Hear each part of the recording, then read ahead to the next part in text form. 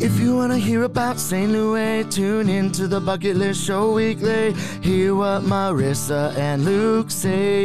It drops every Wednesday. Got a dope new guest every single week. Buckle up for the ride. Who's it gonna be? Who's on the show today? They rep St. Louis.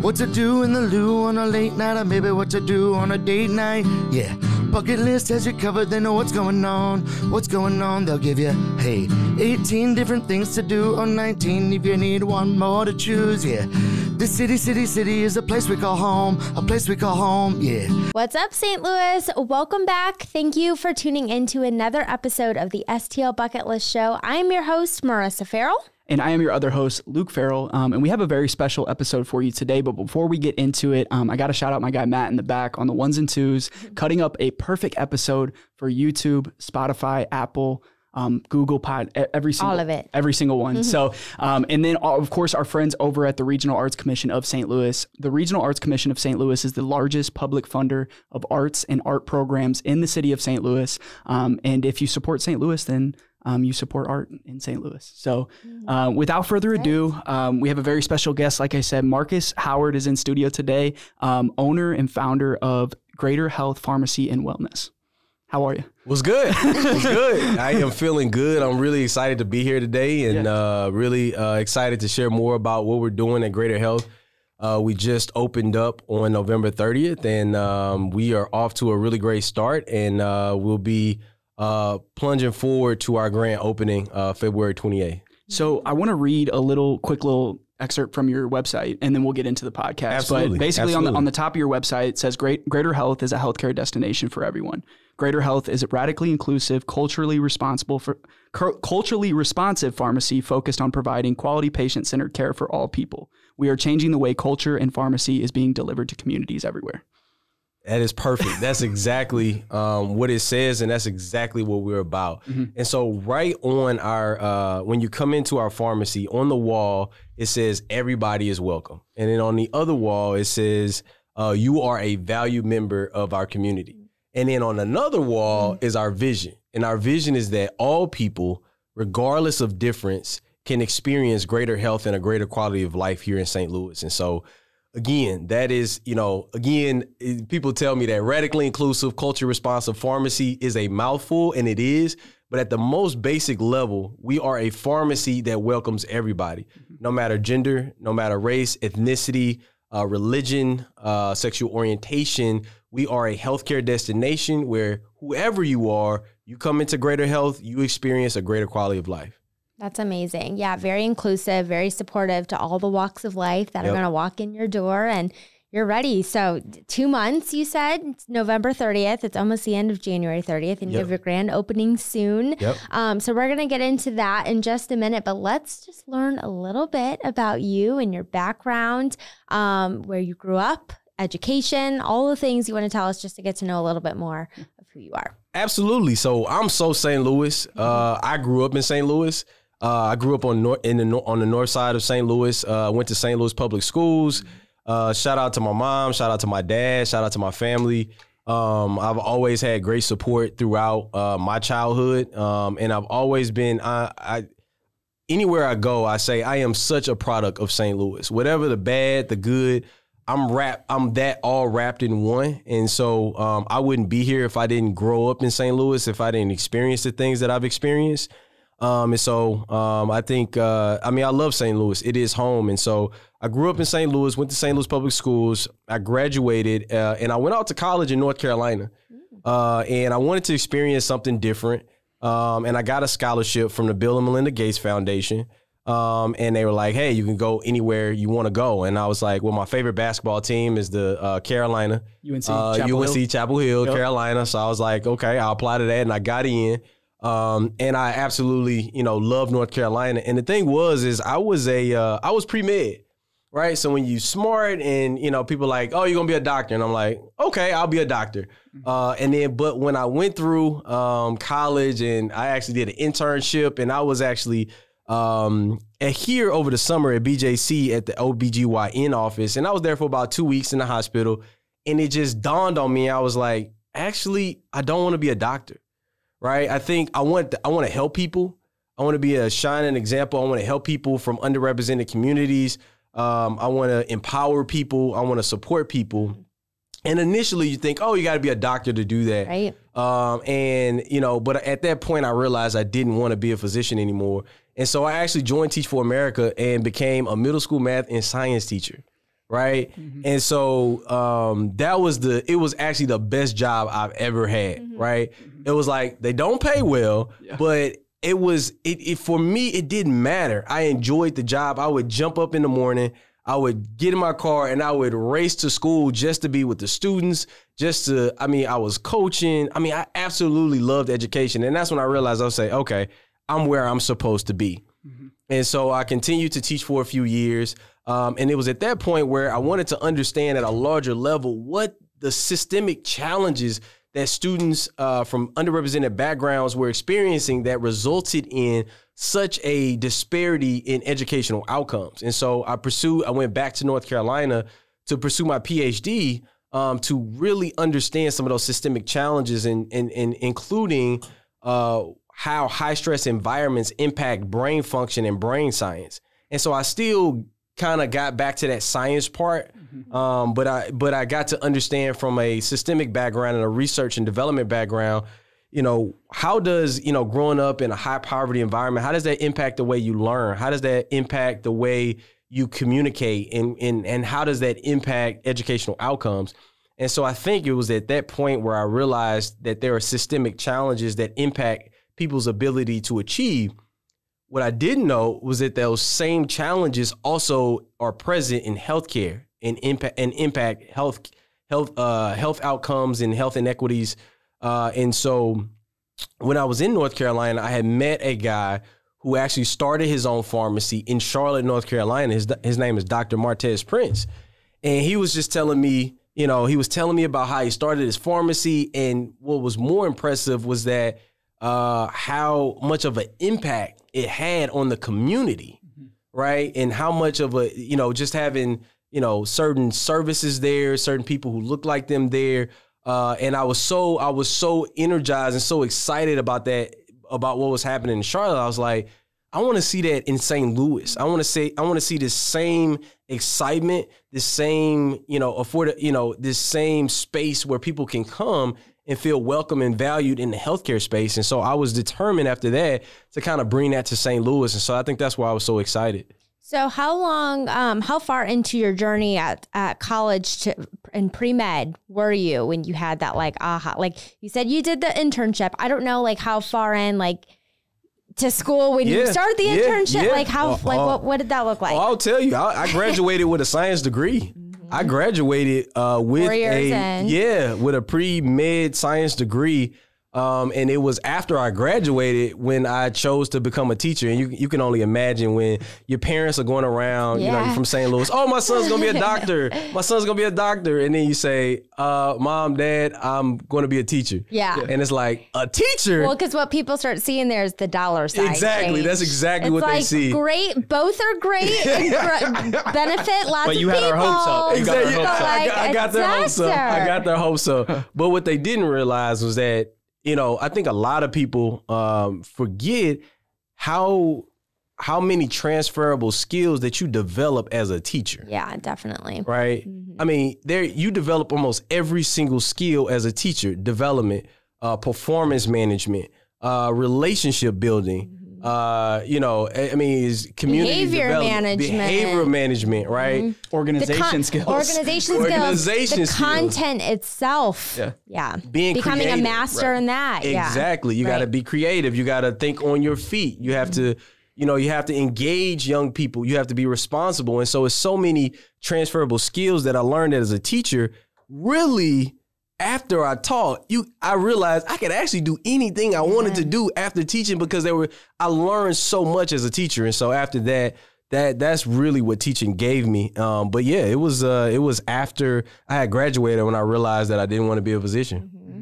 And then you were pursuing your PhD, and you were doing some research studies. And so looking at the systemic inequities, that kind of transfers over to, your health, what am I trying to say? The health industry, I guess. Right. No, absolutely. Right? Right, absolutely. And because what happened is when I took that research background and I started to go in St. Louis and kind of research and started talking to people and started reading reports and kind of aggregating that research to understand what the overall overall picture of health inequities that exist specifically for people of color in St. Louis. And it was such a disparaging report, and you know, I wanted to do something about it. And so I think when I saw that, I was able to use those research skills. And it's also like research and development skills. Once you research it and you find out what the research says, now let's develop something that responds to that research. So in that research, like what type of impact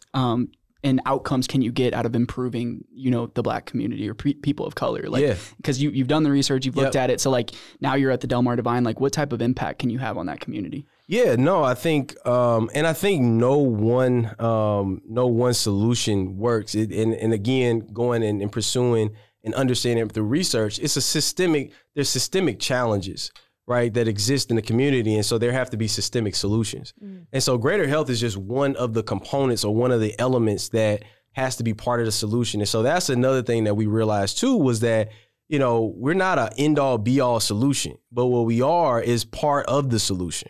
Right. And so when we came in, we wanted to talk to one of the approaches was radical collaboration. Right. And so what that means is that we came in and we wanted to talk to the people who are already doing the work in the community. Right. There are a lot of organizations who are doing the work, and we didn't want to come in saying like, oh, we know what's best. Right. And it's like, no, let's learn from the people who are already doing the work and let's find where the gaps are and let's fill those gaps and work with the rest of the organizations. And so that is how you help any community is finding systemic solutions to systemic challenges. So what were some of, just to shed light for listeners, what were some of the challenges that you were seeing? Like in terms of your research, like, I don't know, just give a couple things that you were really seeing, like were big challenges, big issues. Yeah, one of the big issues was just a trust gap, right, in the community with communities of color and healthcare. And reasonably so, historically, marginalized communities have experienced healthcare inequities that were both intentional and unintentional. And so there is that gap of trust that exists, rightfully so. And so understanding that is the first thing that you have to address is how do we build trust, and how do we not then take advantage of that, right? And how do we not build trust and then do something totally different than what we promised? It's how do we build trust, keep our promise, and really focus on solving the challenges that exist. And so that's kind of what we believe, you know, kind of used as a guide to our work. Definitely. Yeah, that's inspiring. So, you know, entrepreneurship's like really exciting for me. I love to like learn about it. I love to talk to people that are in it. And, you know, you went through college and, you know, you went through all these things of like, I'm going to be, you know, this blue collar worker. And now you're we just talked earlier off record and it's like, you know, you're an entrepreneur now. So like, did you ever like have that in your mind when you were going through school that you wanted to own your own business, or did this just come up because of like your path? Like just tell us about how that became, and like, because that's another shift. Like you're 30 years old and you've had all these different shifts in your life. So like, tell us about that entrepreneurship. No, I appreciate that question. And that's a very good question. And no, I've had entrepreneurs in my life. Like my dad was an entrepreneur, and maybe that did have an impact on, you know, on me owning my own business. But when I was in college, I didn't want to own my own business. Right. I had no intentions on becoming an entrepreneur. It's not something I was like, oh, I want to be a business owner, entrepreneur. But when I got into the work, what I did realize, it was like, I'm a person who needs to lead the work, right? When if I work for an organization or I work for a school, I'm like, I need to be one of those people who lead it, right? I actually am genuine. I care about the people. I have the skills to do it. I should be one of the people who is leading the work. And it's just one of those things is when you're called, you have a responsibility. And I feel like I was one of those people who have a responsibility. And so once I saw, it's just like, you know, nobody else is doing it. So I want to try to do it.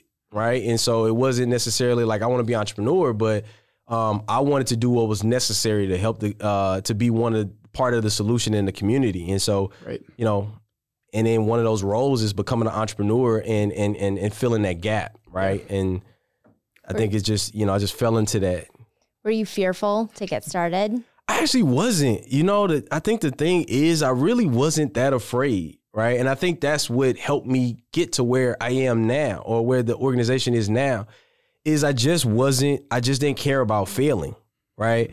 I think I never, again, I think it went to, I didn't, when I didn't become a doctor, I didn't think of it as, oh, I'm a failure in life. It's like, yo, I've actually found my passion in teaching.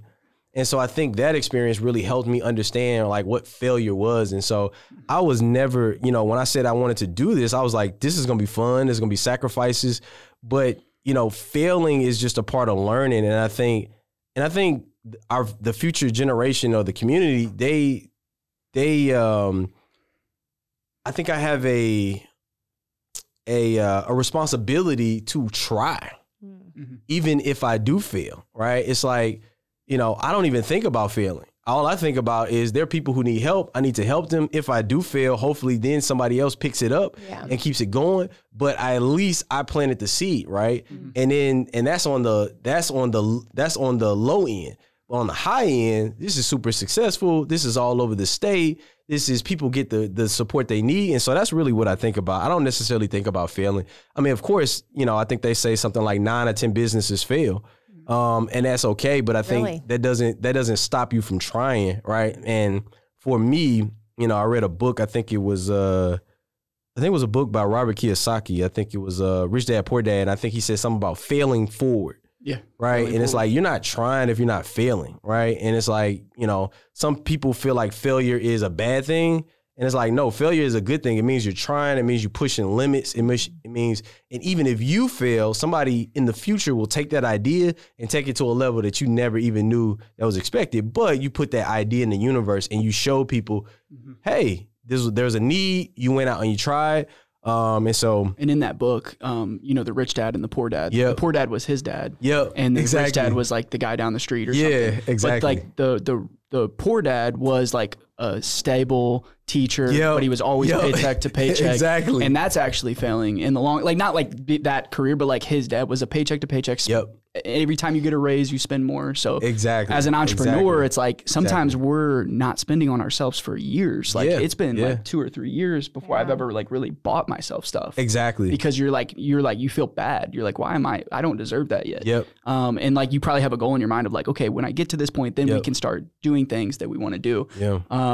But yeah, I want to learn a little bit more about Maxine. So we had Maxine on the show probably like 3 or 4 months ago. Yeah. This past summer. She came on the show. She showed us around the space. So like, tell us about that relationship and really how she helped kind of bring your vision to life. Yeah, Maxine was probably one of the best things that ever happened to me as I was going on this journey. Right. I started a GoFundMe because I didn't know when I came up with this idea, I didn't even know where to start. Yeah, I was like, what are the steps? Well, I was gonna say we can start with the steps. Yeah, and definitely, and I can go in chronological order. So really, when I came with this idea, I was like, okay, and I asked my friend Dr. Martez Prince in Charlotte, I was like, how much does something like this cost? $600K. Right. To just even think, it's just, almost $1 million is what you need to get it started. And so I'm like, okay, how do I raise $1 million? I have no idea. Yeah. So the first thing that I know is GoFundMe. Right. It's like, okay, what kind of traction will I get if I start a GoFundMe page? So I started a GoFundMe page and I told the GoFundMe page what the goal was. And I raised $8,000 out of $600,000. All right. $8,000, right? So the goal did not, and we go back to that failure thing. Right. It's like other people would be like, you failed. You started with zero. Yeah, you didn't hit your goal, right? But then when I saw, I was like, there's something here. If I can raise $8,000 from about 200 donors, that means that people want this. That means that people are, because people just don't give their money, away to things, right? And so I knew there was something there. And so what happened was this Maxine Clark, she actually saw the GoFundMe page and she reached out. She was like, I'm building the Delmar DivINe. Would you be interested? Do you have a location for the pharmacy? I'm like, no, it's just an idea right now. I would love a location at the Delmar DivINe. And then as soon as I say yes, she literally became my mentor and business advisor every step of the way until even now. Right. And so she has been she's been absolutely a gem in working with me. I mean, she just took, and it's like, not that she's building this whole Delmar DivINe and she has time to help me through this process, but it's just like she helped me through the entire process. She made sure I had the resources that I needed. And I think most importantly, she believed in me when a lot of people didn't. Right. Right. And I was just like, and I think that is even more like, even if you can't help, even just saying like, hey, I love that idea, keep going. Right. I love that idea. Do you need anything? That is, to an entrepreneur, that's like one of the biggest things you can do. Hey, I love what you do. Right. Just some encouragement. And she was more than encouragement. She took me under her wing. She mentored me. And so it was a great, and that was something that I needed. Cause, then it was just like, well, if somebody like Maxine Clark believes in this and believes in me, then I can't stop. Yeah. Right. And so even when I went to raising the money, so what happened was I used the $8,000 to hire a consulting company. It was like a company, it's called Independent RX Consulting, where they helped me. They actually specialize in startup pharmacies. And I realized like there's a consultant for everything. Right. Right. And so when I realized there's a consultant to help you start up a pharmacy, I reached out to them and they were like, I was like, what's the down payment for you all to start helping me?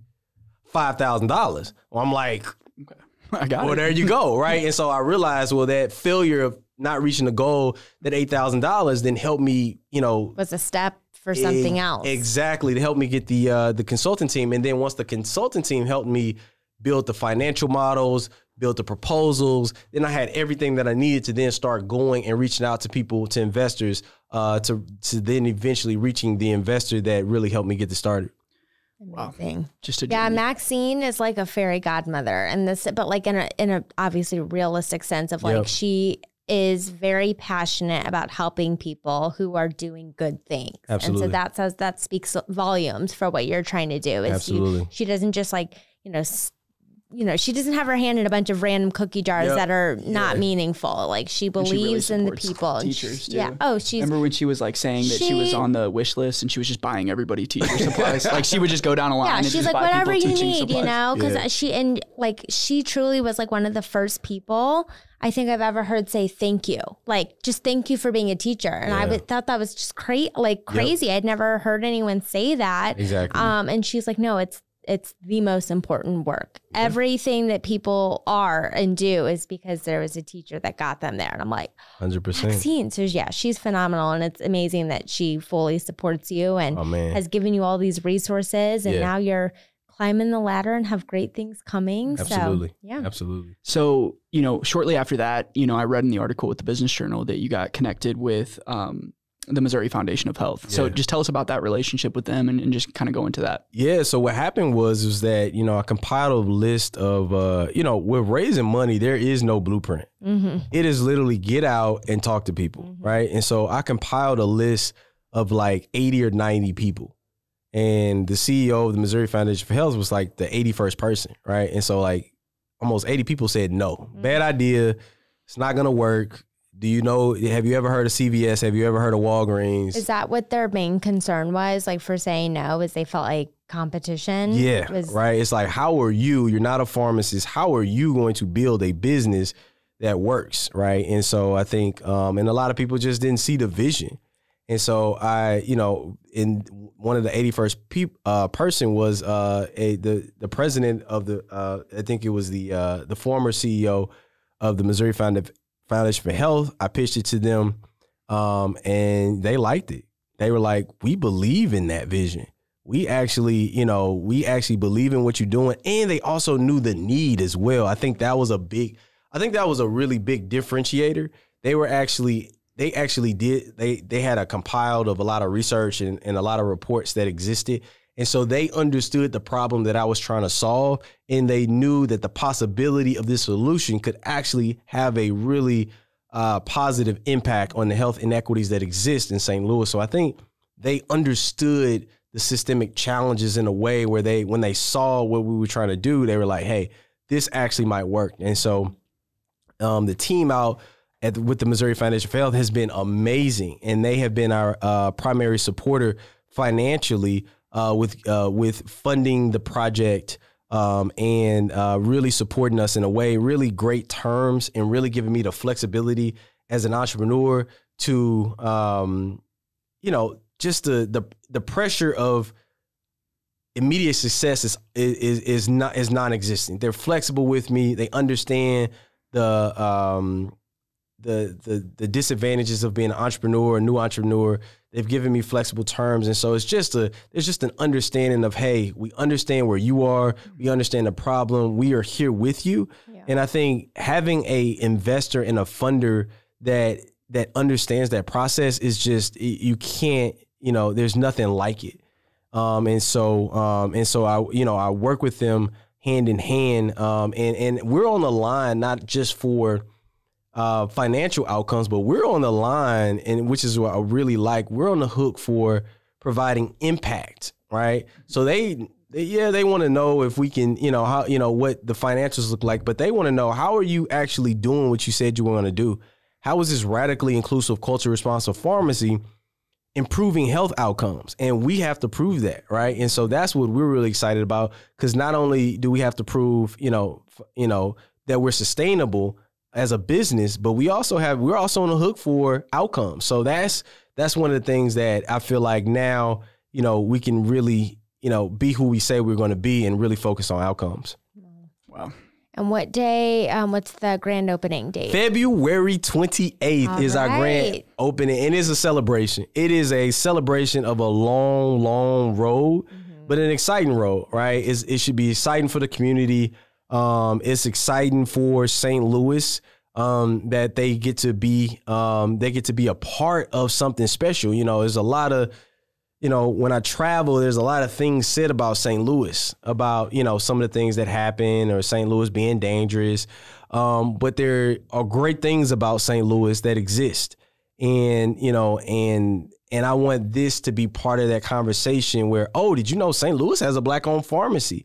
Right, that's owned by somebody who grew up from St. Louis, went through went to public schools, and and is doing that. It's from the city of St. Louis, and who grew up, and so I think it's exciting, and I think it's something that the grand opening is definitely going to be a celebration. We got the mayor confirmed. The mayor of St. Louis is going to attend, and a lot of healthcare stakeholders are going to attend. And I think it's just a lot of excitement around something positive that is actually focused on helping the community. And I think it'll be something special. And I'm really excited just to showcase us to the community. Yeah. I'm really excited about that. Tell us a little bit more about the event and like kind of what the goal is. Cause I know that you have a goal set right now of reaching 100,000 or not 100,000, 1,000 new subscriptions to switch over to you. So give us some info on like how people can do that. And then give us some info about what to expect at the event. No, I appreciate that. And so, so our goal is, 1,000 patients, a part of our GreaterHealth 1K family. So we have a campaign going. It is to be a part of the GreaterHealth 1K family. And that is 1,000 residents in St. Louis transferring their prescriptions over to us, and really experiencing that greater health and a greater quality of life.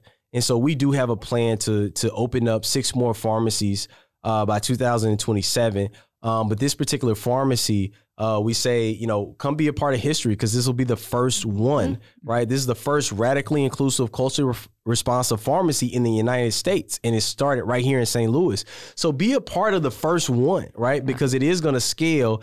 But we can only have 1,000 patients right now. That is what the capacity is, so that we can provide that quality care, right? And so, people are transferring, once they hear about us, they're transferring pretty quickly. And if you go on Google reviews, we have about 25 reviews. They're all 5-star reviews. I noticed that. Right? All 5-star reviews. And they're hopefully, good ones too. Oh yeah, they're good ones. And hopefully it doesn't change by the time this interview comes out. Yeah, it's next week. I hope. Yeah, but it shows that, we are really providing the care that people are asking for. We're delivering on our promise, and it's not just coming from me, it's coming from the people. And that's something that's really exciting, right? If you again, you go on those Google reviews, it's like, wow, it's all 5-star reviews. And so, do people have to live like really close to be a part of that? Or they just have to be a St. Louis City resident? Yeah, they just have to really be in St. Louis. I mean, really, we'll be delivering to St. Louis City and St. Louis County. We do ground delivery. We do mail order. And so, no, you don't necessarily, and there's free delivery, right? And so one of the things that we learned as we did our research was that, people have a hard time getting to the pharmacy to get their medication, but they really need it, right? It's access. And one of those things that we have to do is break down those barriers. And so it's a transportation barrier. And so in order to break it down, we know we have to handle transportation. And so we provide free delivery. Very nice. Yeah, absolutely. That's and so, great. Yeah. So what else sets you apart from the basic Walgreens? Yeah, no, I think. Is that a bad word? I know, like that's why I was like, I don't want to say it, but So we don't mention that name around the pharmacy. No, in all honesty, the thing is that we're not necessarily, I think most people don't understand. It's like we're not necessarily competing with anybody, to be honest. Right there's a lot of those major chains on every corner, and there's still health inequities that exist. And so, which means that, some people are getting service and some people are not. And we're just here to fill those gaps of the people who are not necessarily getting those gaps, whether it's those people who identify as trans who are not necessarily getting that experience they need, whether that's an African-American person who doesn't feel seen or valued in the community, even if that's a woman who comes in and they don't necessarily have the services or the health screenings, for them is for the people who feel like, they don't have a space to go to in healthcare. That's what GreaterHealth is. It's a space that anybody can go to and feel welcome and valued. it's wonderful what you're doing, and it's going to be so successful, and the grand opening is going to be so exciting. Thank you so much. Thank you so much. Thank you so much. Is it just sure. Like anyone can go? Like it's not, you don't have to like RSVP. You want people to RSVP, correct? Yeah. So there will be a save the day RSVP that comes out. Mm-hmm. Because there will be two parts to the grand opening. There will be a small short program. And then there will be, ribbon cutting and then coming into the pharmacy and just checking it out. Right. But yeah, we want people to come experience it and transferring their prescriptions over. Yeah. And so that's, kind of in order to support us, what we're looking for is, hey, transfer our prescriptions over. We take most major insurances. Mm-hmm. And so if that's the Medicare, the Medicaid, the Express Scripts, the United Healthcare, the Humanas, the Aetna, the Blue Cross Blue Shields, we do take all major insurances. And so, we just, we definitely want to serve the community in a way that they deserve to be served. And so that's what we're excited about. We're excited to get people to come to us, transfer their prescriptions over, and just experience that GreaterHealth experience. Tell us a little bit about your team. I got to meet a few of your team members when I stopped by there. But like, what type of process? Because like you've managed teams before with your other jobs, but like now this is your thing, and you have to bring in the right type of people. So tell us a little bit about the team. And the team. The team is wonderful, and so what I'm excited about the team is that it's a diverse team. And why that's so important is that they're a diverse group of people who are going to come into the pharmacy. And so our team has to be prepared to be open to the diversity that comes into the pharmacy, but also excited and willing to support the people who come into the pharmacy. And so what impressed me about the team is that they have really done an amazing job in making everybody feel welcome and valued. I mean, they really have basically walk the walk and talk the talk, right? You say, hey, we're about this, but then they've actually provided the type of care to the people who walk through the door. And so that's what I'm most impressed about my team. I mean, your team is everything, right? You can't do it without a great team. And so I definitely think, that my team is top notch, and they've really, and one of the reasons why we were able to open and be so successful really early on is because of a great team. I love that you said like they don't just talk the talk, they walk the walk. Because like even like circling back to education, like I remember interviewing for my district, and it was like it's just so important that like you're not just saying the right things, like you are representing that school district. You are you are a reflection of that. And so just making sure like even outside of the business that like those values are still important to you, that's how that carries over into your job. And that's why it's such a welcoming atmosphere, I'm sure. Absolutely, 100%. I think you make a great point. I think maybe even comes from being in education. In education, you just can't talk the talk and not walk the walk, because people's lives are on the line. The future of, the country or the world is on the line, and they depend on you. And so I think it's very similar in healthcare. It's like people's lives are on the line. I can't just put a vision that everybody's welcome, or it's not just a sticker on the wall. Exactly. Right. It's just not the sticker on the wall. Right. Like we're excited to actually provide that care. And so that's what, again, back to the team. I think we hire people who believe in that vision and who actually implement that vision with fidelity.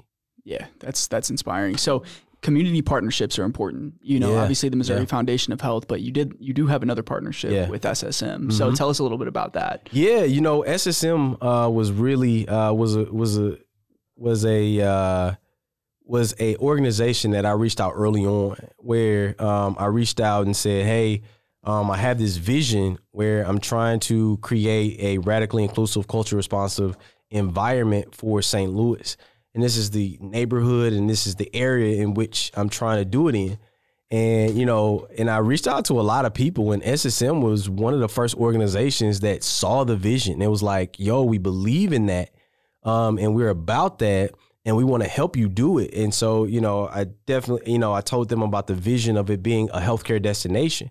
And they were like, well, what we would be willing to do is to put a SSM Health Express clinic inside the pharmacy, so that when people come in, they not only are able to get the services for the pharmacy, but they also get the services from the Express clinic. Mm-hmm. So to this day, GreaterHealth Pharmacy and Wellness, we do have that wellness component where somebody can come in, they can walk in or schedule an appointment and talk to a nurse practitioner who can prescribe medication, or talk to a physician's assistant or a medical assistant, and they're on staff the same hours of operation as us.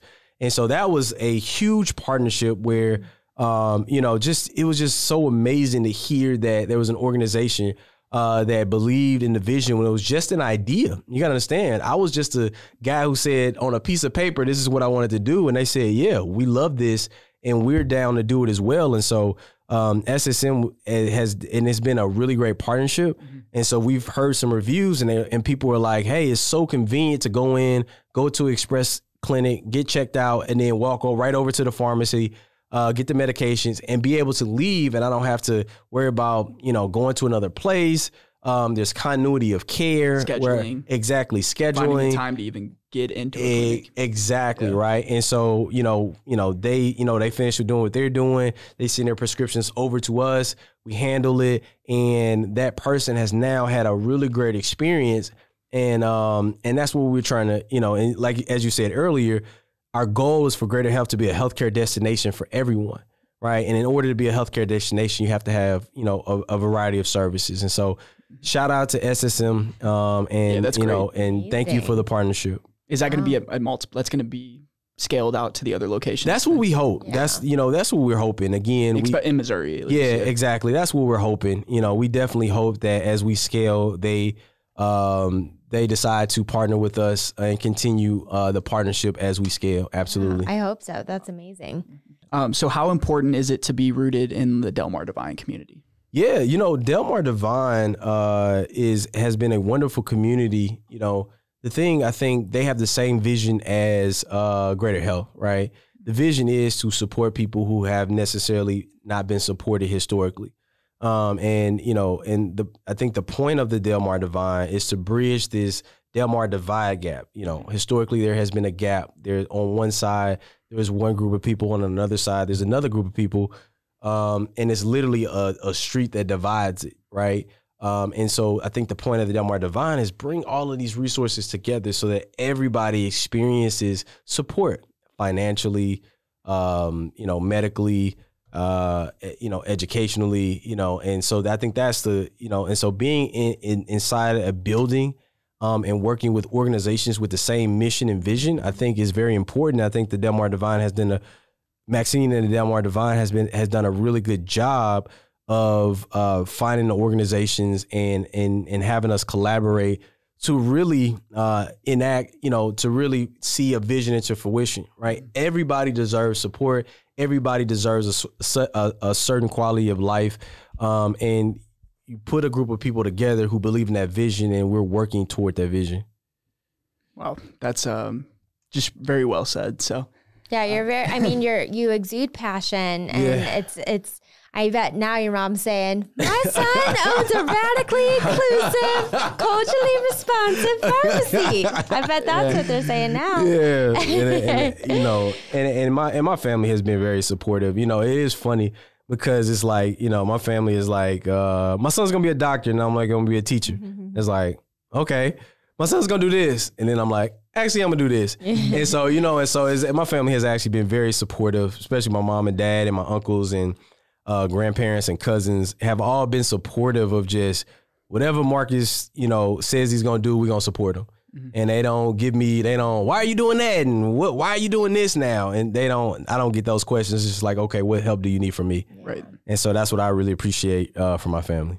Shout out your family, and I'm sure they're gonna be listening. Yeah, definitely. Shout out to them. But the STL Bucket List Show, our mission, just to give you a little background, is to support the people, places, and events and things that make St. Louis special. Absolutely. So in doing that, this year we made a goal to support more things outside of restaurants and events and food. There's we know that there's cool stuff to do in St. Louis, but now we're trying to kind of broaden that. Yeah, and the people who are doing different things, and you're doing something different, and we're excited to highlight that for sure. People need to know.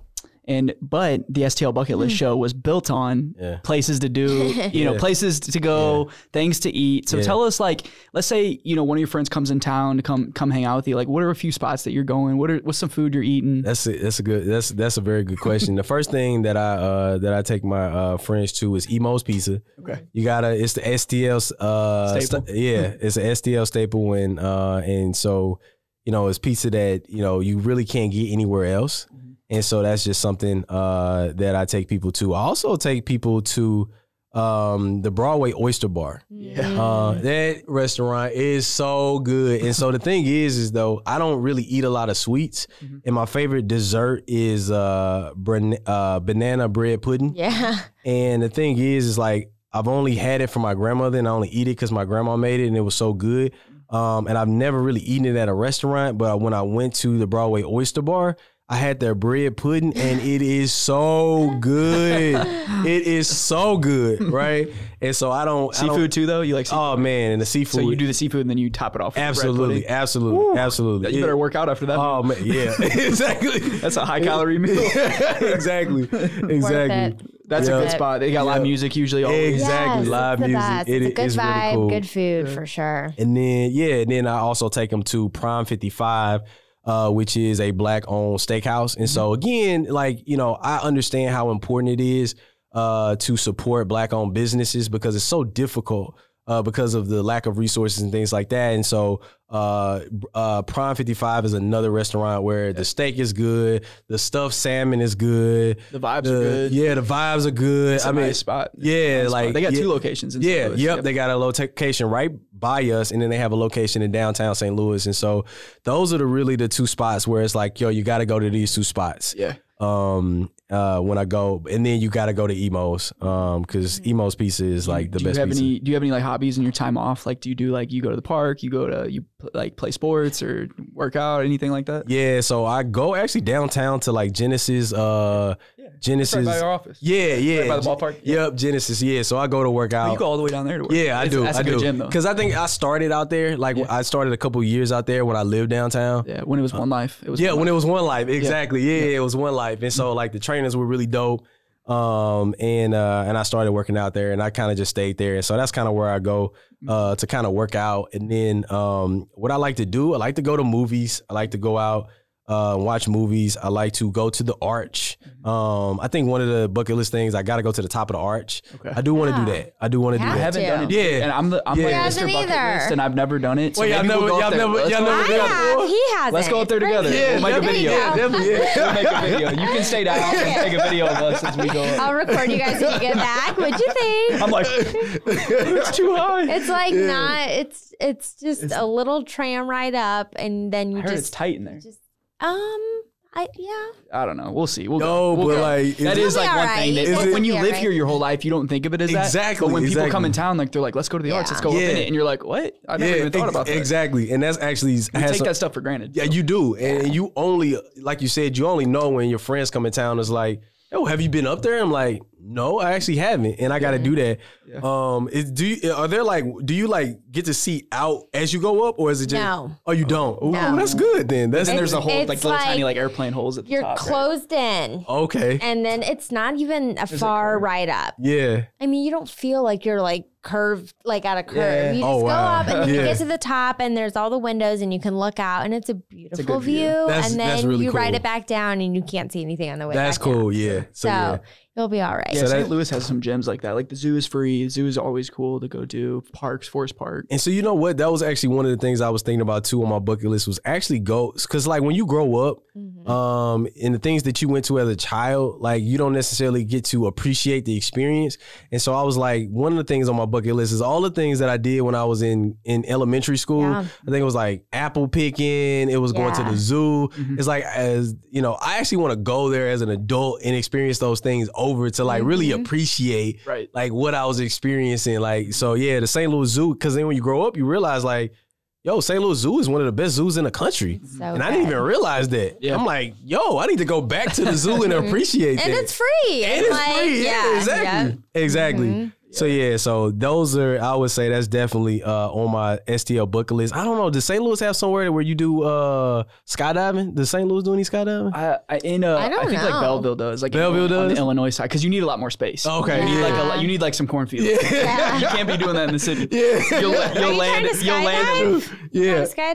I think that's on my bucket list. I think I gotta jump out of a plane. Well, once you hit 1,000, so once you hit 1,000 on February 28th, then you go skydiving. You know what? I'm down for that. And then we'll take a video of it. Once we get our 1,000th patient at GreaterHealth, you'll go live. I'm going live. The owner will jump out of a plane and skydive. That's really cool. I'm down for that. Yes. I'm down for that. It's on record. I'm down for that. I'm down for that. So I'm gonna read one more thing, and then we can wrap up, and you can kind of tell people more how to support you. So this was a quote. I think this was a quote from the Business Journal. Yep. It was at the bottom of their article, but it basically said, in quotations, it said, "This is a critical development as communities of color around the U.S. need healthcare providers that offer both quality care and a deeper understanding of their culture. GreaterHealth has the potential to become a trusted source of healthcare for these communities and help alleviate challenges that prevent better outcomes."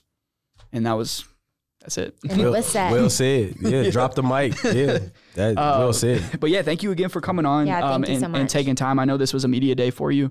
And as you lead up to the grand opening, you're probably going to be on the news and doing all this awesome stuff. The mayor's going to be coming down there. Absolutely. So just tell people where they can find you. Tell them your website, your social medias, where they can support. Yeah, no, I appreciate that. So GreaterHealth Pharmacy and Wellness.com is our website. That on the website, everything from our services to transferring your prescriptions to scheduling an SSM Express Clinic wellness visit is on the website. We are also on IG at GreaterHealth Pharmacy. And we're also on Facebook as GreaterHealth Pharmacy and Wellness. And so GreaterHealth is also one word. We were really excited. And how do you transfer your prescriptions over to us and join the GreaterHealth family? You can actually go online and fill out a form, which takes 1 minute. We ask what your name is, what your date of birth is, and where what your pharmacy is, and where your prescriptions are now, and then we take care of the rest. And so it's a very easy process. Once you give us that information, we handle the rest and transfer your prescriptions over to us. It's just going online. You can also call us at 314-200-5313, and you could talk to one of our pharmacists, and literally our pharmacist will take down that information and transfer that information over, and we will get those things transferred. And so it's an extremely easy process, effortless. We just really excited. We really want people to experience the GreaterHealth experience because healthcare is all about how you feel, right? When you feel good, you work good, you learn good. And so, we just want everybody to experience that. And so that's why we're right now, it's the GreaterHealth 1K family. We want 1,000 of St. Louis residents to be a part of that. So we can work together to change healthcare. Yeah.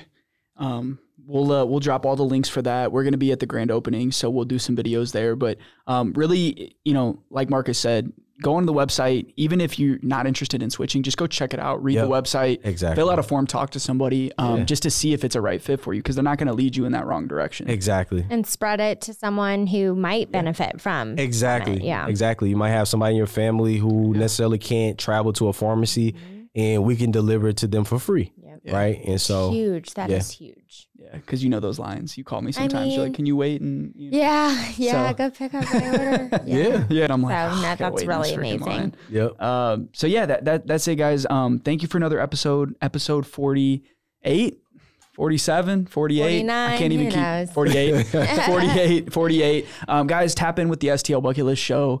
We really try to put out a good product each and every week to support St. Louis, because when you support your community, that's the only way to become greater. The greater is the word of the day. That we have to come up with a cool name for the episode. But thank you to Half Coast, Matt, cutting up a perfect episode. You guys can listen to this on Spotify and Apple. You can also watch it on YouTube if you want to see the full version. And then the Regional Arts Commission of St. Louis for being our presenting sponsor of the podcast, allowing us to continue to highlight new entrepreneurs, new people each and every week in St. Louis. We drop every Wednesday morning. So guys, tap in with that. Today they rep St. Louis, yeah. They rep St. Louis.